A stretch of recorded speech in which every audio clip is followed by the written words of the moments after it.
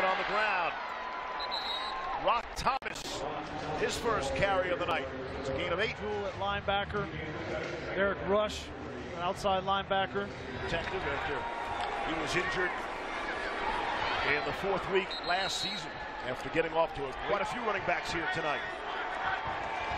From the Denver 13, sending in the throw, wide open, caught, touchdown.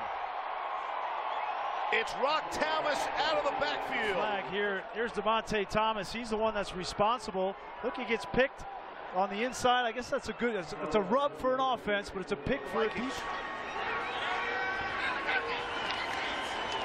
On 1st down and 10, here's Rock Thomas, who caught the touchdown pass, and he's through for a 1st down. Gain of 10. Well, I thought they gave him the 1st down, and they marked him a yard short.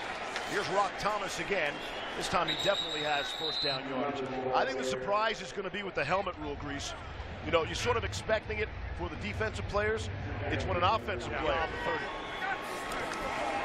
Vikings will keep it on the ground with Thomas straight ahead.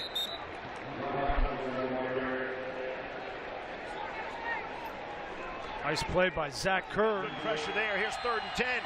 Place getting loud. Here's Simeon. He'll try to step up and shovels it ahead to Rock Thomas.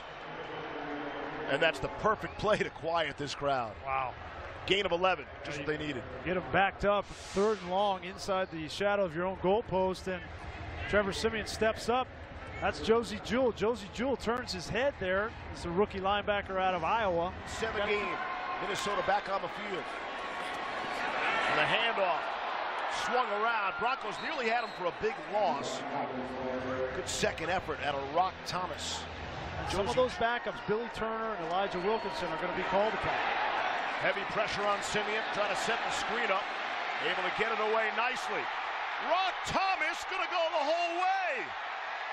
Off the screenplay for 78 yards to the house.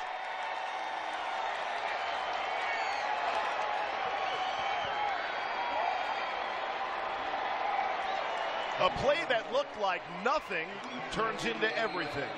Well, Vance Joseph talked about big plays, right? And a screenplay, you got a blitz on.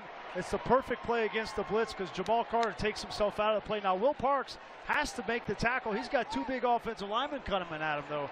So that was the right play call and the worst defense possible for Denver. But somebody has to make a play to make the coach right.